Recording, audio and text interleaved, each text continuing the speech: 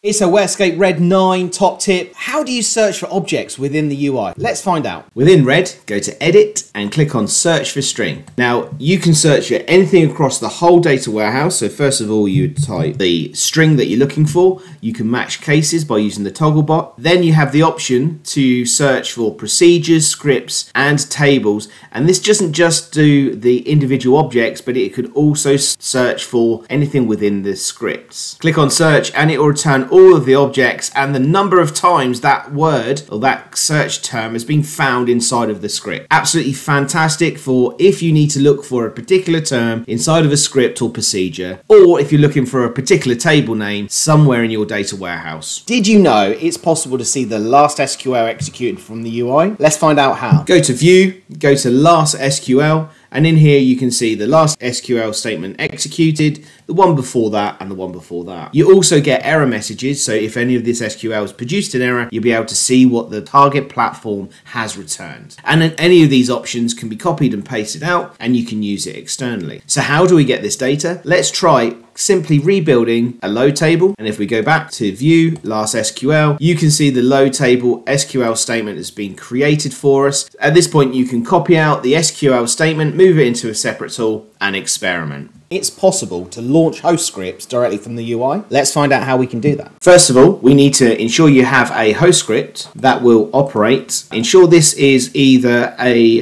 PowerShell or a JavaScript or a Python script, something that you can run on your UI. In this script, we've got a simple hello world pop-up. Now, to configure this to work from the UI, we have to include this in the script launcher toolbar. So right mouse button on the menu bar, click on script launcher. From here, you can click on script launcher, click on configuration. You'll have a list that you can configure. The first thing I'm going to do is give this a title, and then I'm going to select the script that I want to use. And in this case, I'm using my hello world host script. So you click on OK to confirm that configuration. And the next time you click on script launcher, you'll see your option. We click on that, we get hello world, and we've now configured our host script to work from the menu bar. Did you know you can use the UI to query the data warehouse? Let's find out how. Within your data warehouse, go to Validate and click on Query Data Warehouse Objects. In here, you can write the query to interact with your target platform and use the right syntax for that target platform. So for instance, we're using SQL Server in this example, so I'd use standard SQL. Now, whenever you're running queries, you're going to have to ensure that you interact with those objects in the right way. So for here, in this example, I've not used the schema for where the object exists, so I now need to put in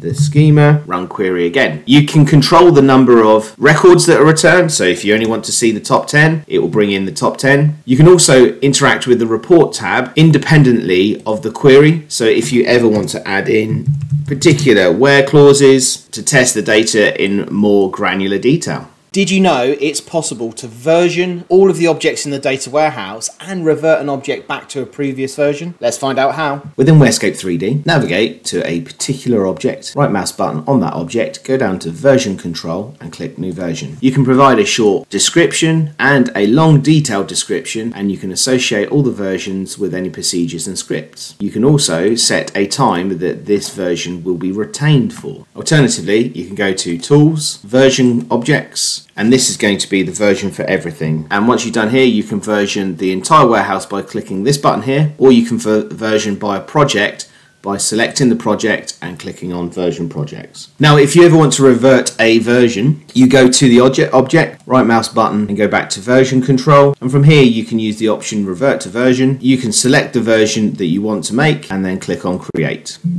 The object will be reverted back to the selected version. How do you structure your groups and projects? How do you make it so that everyone knows where things are, what things mean? Let's go through a simple example. In my warehouse, I already have lots of objects grouped by area types. I have my raw vault, I have my business vault objects, and then of course I've got all of my objects. I may wish to start organizing this into slightly different ways. I may wish to create a new group for source systems. Now, if I have lots and lots of source systems, I may want to add in different groups to group all of my my metadata by source systems. And within that, I may then have things like my source system. And inside of this, I may want to add in my objects. And I can do that simply by going down to right mouse button on the object and going to project maintenance. And then from here, I can pick up all of my objects that belong to that particular source system. I might want to create a new group for my development activity. So I may call this projects. Now in here, I may wish to create different groups inside of it for my Jira tickets, that I can start to track who is adding in objects and why they might be doing what they're doing. So it helps form some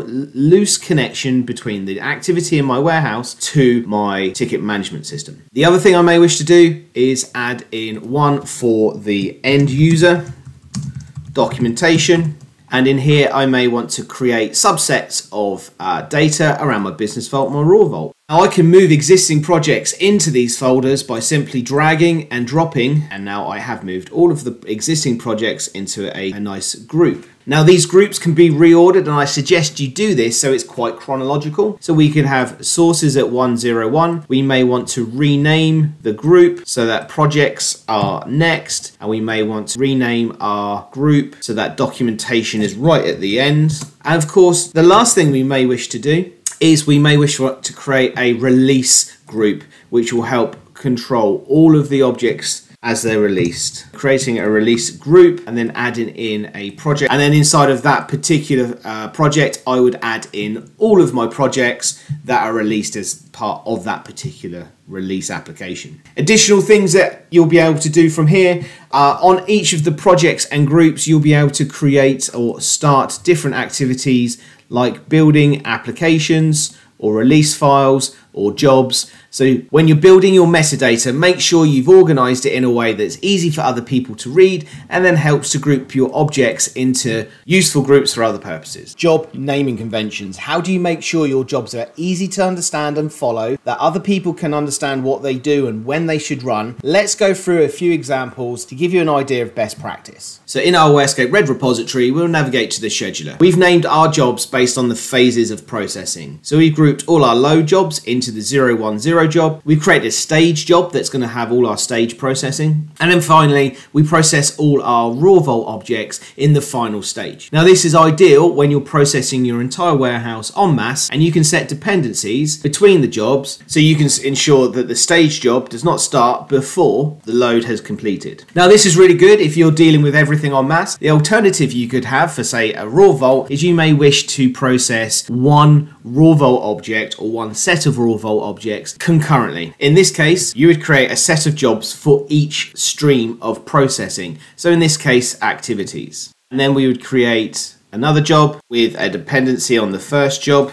And in here, we would then start to process our activity stages.